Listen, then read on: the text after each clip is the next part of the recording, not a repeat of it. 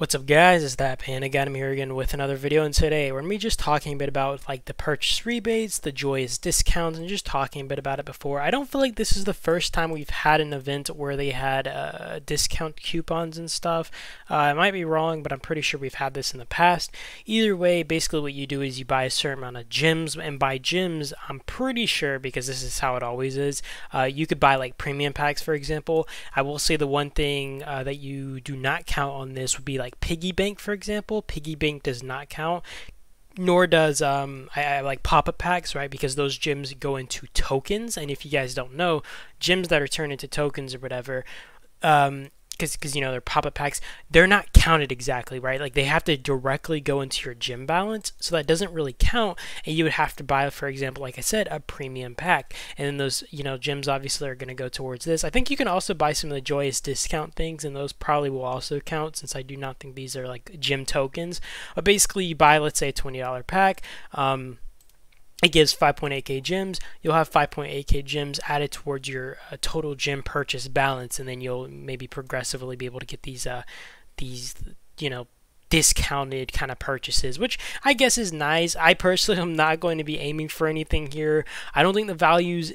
I mean, the value is probably better than a normal pack, but I mean, for example, if you look at like pop-up packs, right, like Heroic Tales, you get 3 legendary hero fragments here for $20, and like a few of these, like only a few like hero stars. Isn't this kind of insane pricing? I mean, obviously, with the pop-up packs, you get like it's like 10 or like 20 of these normally, and I don't know, this is kind of insane. I mean, the only thing I might find worth it is if you're like a newer player who needs to work on your gear. Like I know I have a player in my alliance who is desperately trying to work on his gear, and the issue is, like, I feel like carbon's so overpriced. And I mean, I guess we could look at premium packs, but I mean, like when you kind of, yeah, $5 here for 5, but when you kind of consider the fact that you can get so much carbon weekly free, you know what I mean, from just doing Antipede and doing arena top 20 or whatever. And if you're in a good region, they'll just allow you to kind of bump up your rank to 20, get the carbon, and then you can lower your troops,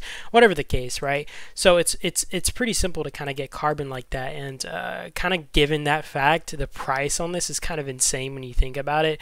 If I were to buy anything, I would say it would be part booster and potentially amped arms, you know what I mean? Because the thing is, I know that a lot of whales, for example, will buy so many of these, or they'll try to buy so many honing chips to try to get lucky with their hones, and that's why you have whales who have like 6 million my heroes, because they have those red hones, and it's luck based, but you also have to spin so many times, right? Like you have to get so lucky that you have to buy so many of these like honing chips to get that lucky, right? Because obviously if I'm just free to play player and like progressively getting, let's say, 10 or 20 or however many every single week, I'm not gonna be able to just get all of my hones up to red in no time. So this would be maybe the best time for them to kind of work on their hones for the gear. And like I said, parts, you know what I mean? Like the thing is, parts are definitely more expensive than other things as of now, kind of considering how cheap armaments are in kind of comparison to them, and now how you have cars in the workshop or whatever kind of coming into play.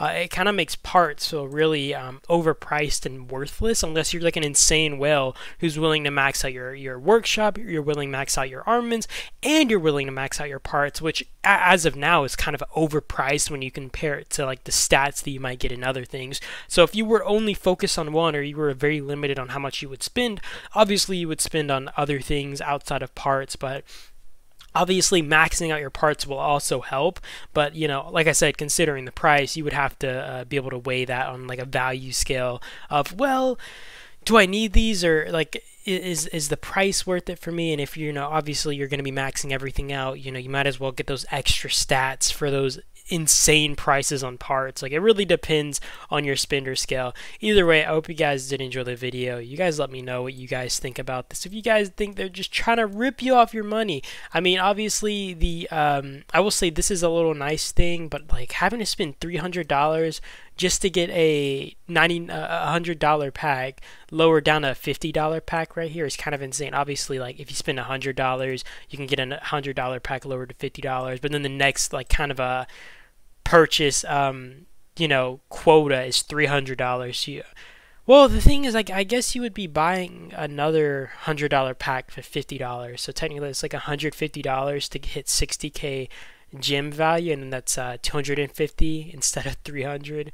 Still kind of insane. You guys let me know what you guys think. If you guys are maybe gonna wail out on this, I don't know. I do appreciate you guys always for watching. Hope you guys did enjoy, and we'll see you guys in the next video. And that is about it. Peace out.